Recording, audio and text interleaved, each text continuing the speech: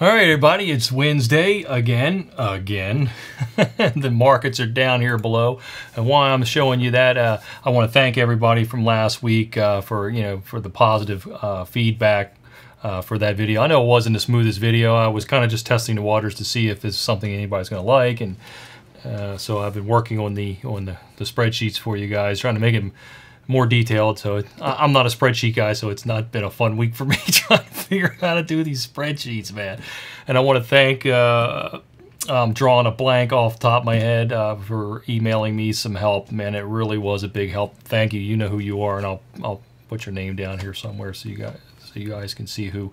He sent out a little link to me in my email, and it really did help a lot, and it got me moving on to other things, which is really appreciate it. And I even thank the guys who didn't give me very positive feedback from last week. You know, even the laugh out loud kind of thing was you hurt my feelings. That's okay, man. Everybody's not gonna like me, man. That's fine. I'm good with that. So yeah, there was an article, man. I think I might try to do this weekly. You guys have to let me know if you like this, but I've been trying to bring some articles in, and I thought it'd be fun to bring this in and just do a little because the big thing is everybody's talking about. I mean, all you gotta do is circle YouTube a bunch of times, and it's all about inflation, and we're going to go into a recession.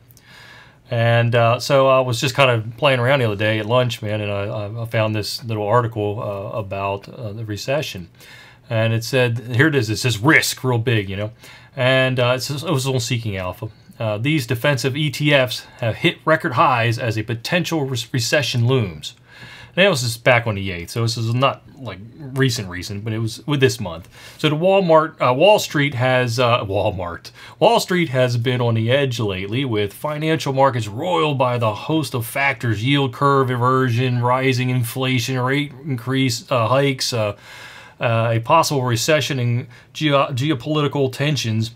In this environment, it's no surprise that exchange-traded funds focused on defensive stocks have become popular, pushing several to all-time record highs. Okay, so I don't know if I'll read the whole article, but again, it was on Seeking Gains. That's me, Dave, on Seeking Gains, Seeking Alpha. And they pinpointed to is, in particular, investors have poured into utilities, consumer staples, and healthcare sector funds, looking for safety in an uncertain market. And we can definitely say it's uncertain. This ain't been a pretty weak week, even though today wasn't too bad. 3 defensive ETFs that have set record trading highs are the utility sector, SPDR, which I'll just go XLU, the consumer staples, XLP, and then we have the healthcare, XLV. And let me just see here real quickly. Let's see, the XLU, is the world's largest utilities-based ETF with more than $15 billion dollars in assets under management and 30 key holdings. The fund top position is NextEra Energy, NEE, weighed in at 15.83%. Down here, the XLP is also the largest in its sector, as this ETF has $15.8 billion under its belt, and it comes forward with 33 holdings led by Procter & Gamble.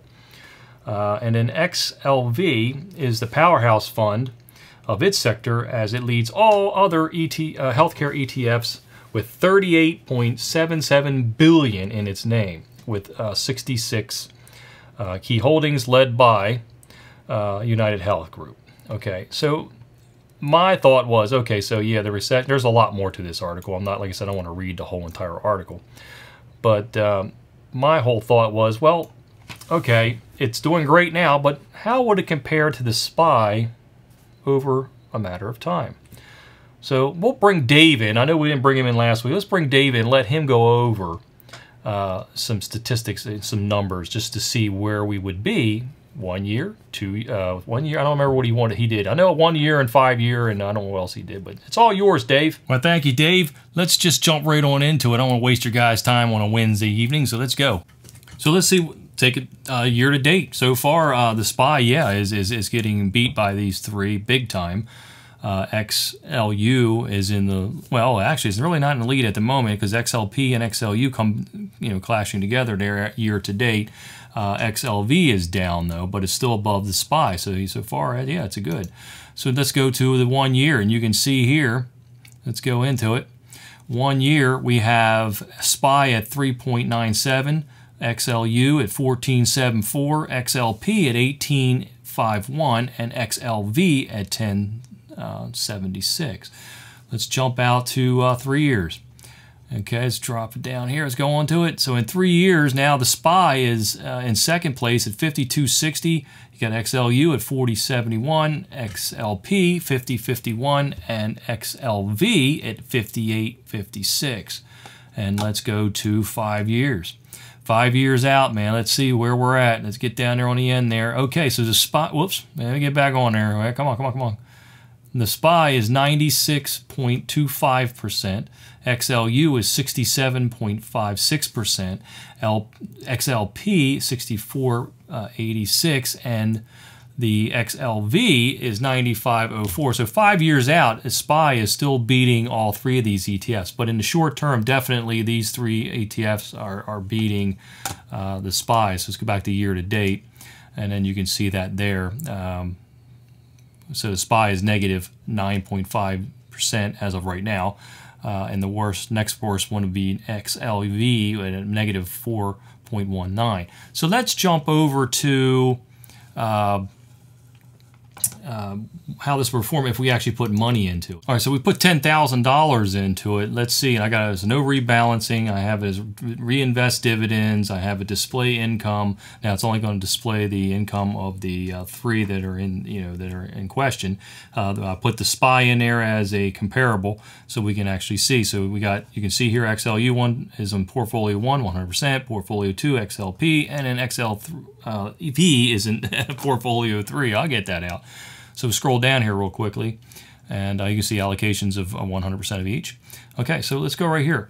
Okay, so what you got here is the SPY after 10 years would be $43,750, which to me, the closest one would be healthcare at $46,864, and the consumer staples would be $30,677, and then you got the utilities down there at $29,485. And then again, you can see that right here, each one of these broken down. And you can obviously see that the healthcare is actually leading. If 10 years back, if you had invested $10,000 into this fund, and that puts the SPDR in second place, the consumer staples in third, and again, utilities in last place. So you can go down here, the annual returns. You see that there. I'm not going to get into this. I'm trying to keep this video kind of short, and you can see each one of these over time with the portfolio income. You can see that the utilities pays the most for the most part on every single one of these, except for in 2019, you got the healthcare actually paid a little more for the portfolio from the distributions and the dividends. This year, obviously, it's not finished yet, so there it is. But for the most part, you can see it's pretty straight across the board. So there you go, guys. Back over to Dave. Well, thank you, Dave. Appreciate that, man. So we're going to go ahead and jump into the ETFs and see how they're performing year to date and so on and so forth.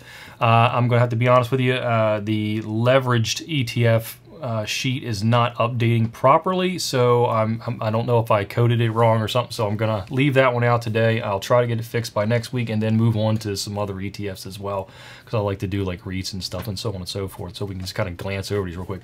But down here, I believe it will be, and if not, it's blocking me out.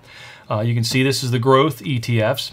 This is the same ones from last week. I didn't add any new ones yet, but I've been working on the sheets, and I'm sure you can see there's a big difference in the sheets. They're actually all highlighting on their own now, so that is a big plus, man. So the 1 day percentage change, you can see that there. And then let's go year to date. The SPGP is leading the way with a negative 11.10%. And the worst performer so far in the year to date would be VUG at a negative 21.12. Let's move to the 5 day. 5 day percentage. Actually, well, does that really matter? You guys really want to hear about the 5 day, but we'll do it anyway, right? Okay, so the 5 day, last 5 days, the best performer has been SPGP again, at a negative 6.24%. The worst performer in the last 5 days has been SCHD at a negative 7.37%. Let's move on down to 1 year. Who's been performing the best over the last year?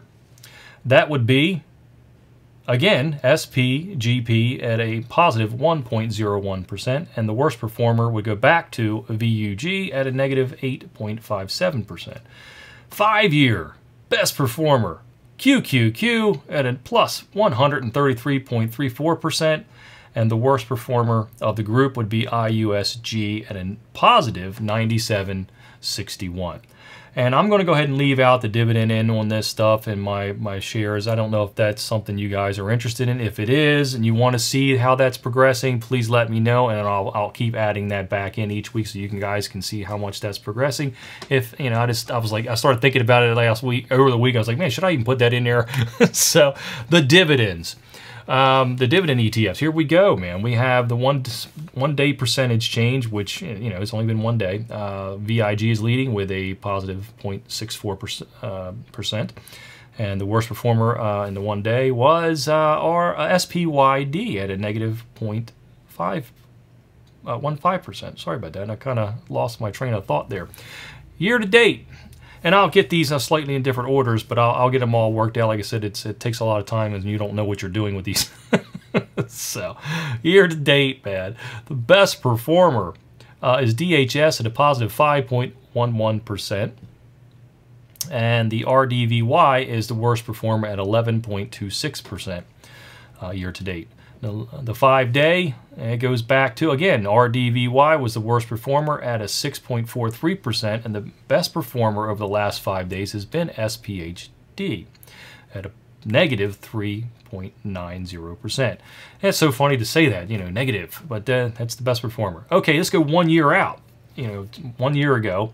Let's see, the best performer was DHS at 11.47%, and the worst performer would be VYMI at a negative 5.56%.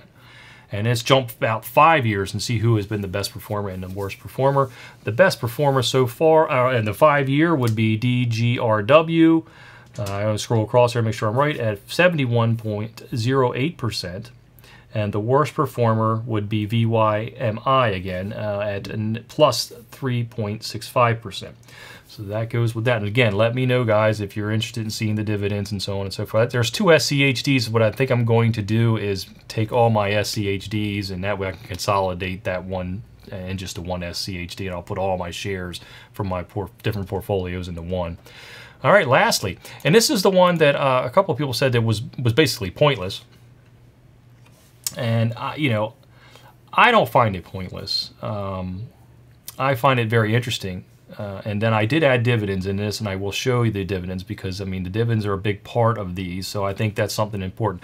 Now, I'm not going to be able to update these daily because the dividends will change, but this will be really close. I'm trying to figure out how to get it so it updates on its own, but I haven't quite figured that out yet. Anybody knows how to do that, let me know on these Google Sheets, man, how you can get the dividends update on their own.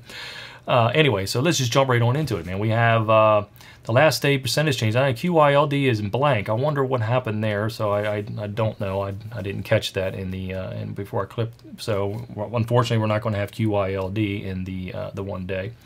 But the best performer in the 1 day was USOI at a plus 0.37%, and the worst performer was SLVO at a negative 0.82%.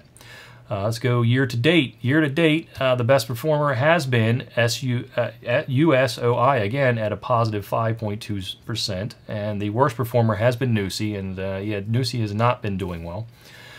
Is negative 18.88%. Let's jump out to the 5 days. So I'm gonna have to get these in order so it makes more sense. But 5 day, we have the best performer in the 5 day is USOI again at a negative 18.18%, and the worst performer would be FTHI at a negative 6.72%. Year to date, or not year to date, 1 year, best performer. It would be, let's see, that one just keeps continuing. USOI at a positive 12.81%. And the worst performer, again, was earlier, was SLVO at a negative 23.33%. And the 5 year, let's jump out 5 years. The best performer would be DIVO at 36.64%. And the worst performer in the group, and this is funny because it's the best performer right now, but the worst performer in the group would be USOI at a negative 77.5%. So I'll end it there, guys. I think I've held you up long enough. Again, I'll try to work on these spreadsheets and get them in order, make it more sense, and I'll try to get the leveraged straightened out so we can bring that back in next week. Again, I truly appreciate you all joining me, man. I enjoy doing this, and then you guys are making it that much more fun. So I guess I'll see you guys next week. You all have a great week, and maybe I'll see you this weekend, right? See you guys.